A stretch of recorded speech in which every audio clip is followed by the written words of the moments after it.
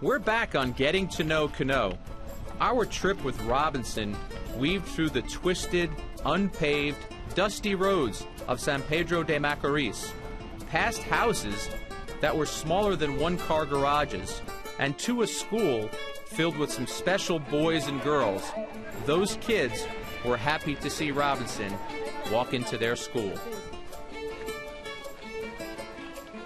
We're at the CAES School, which is a school for deaf children, where Robinson, you just gave out some toys to these kids. And I mean, there was a lot of emotion involved in that. Can you discuss that and just how you felt as you did that?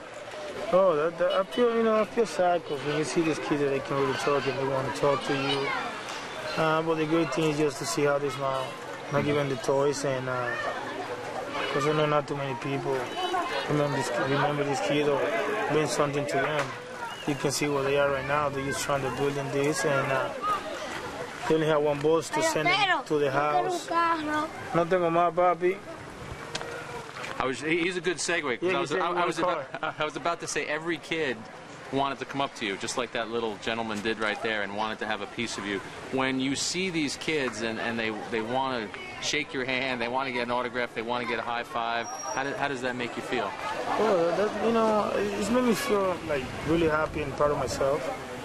Because it's like I said earlier, they look at me as a role model, which is good, and those are the kind of things that make me even work harder, stay out of trouble, and I would like to help our kids.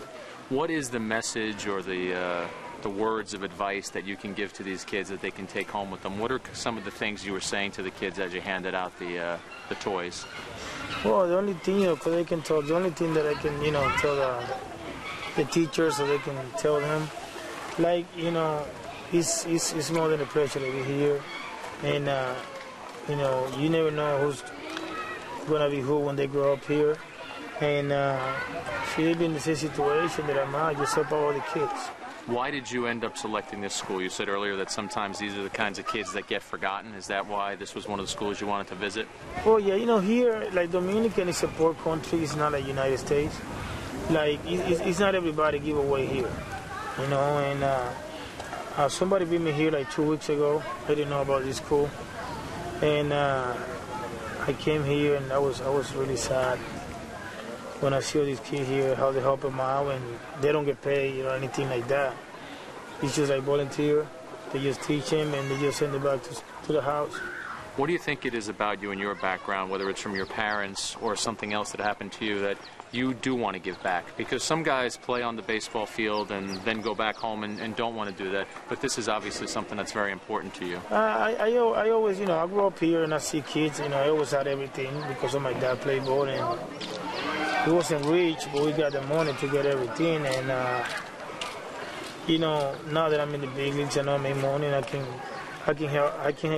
have people to help me out to help these kids, and why not? It's always good to give away. Is your hope that not only you help these kids today, but maybe 5, 10, 20 years down the line, some kid does become a doctor and says, you know what, Robinson, I remember when you visited me at my school, or I remember when you gave me a present for Christmas, and looking up to you, it kind of told me, maybe I can go chase my dream too and do whatever I want. Well, there was one of the kids that showed me a picture when I was playing here in 08, and he wanted me to sign it, and I was laughing because, wow, I was surprised that I can see a picture of myself here. And that's something I want to do. Like, I've been doing this for the last 3 years, and that's something I want to do my whole life. Because that's the best thing, when you help people, see kids smile and make other people happy.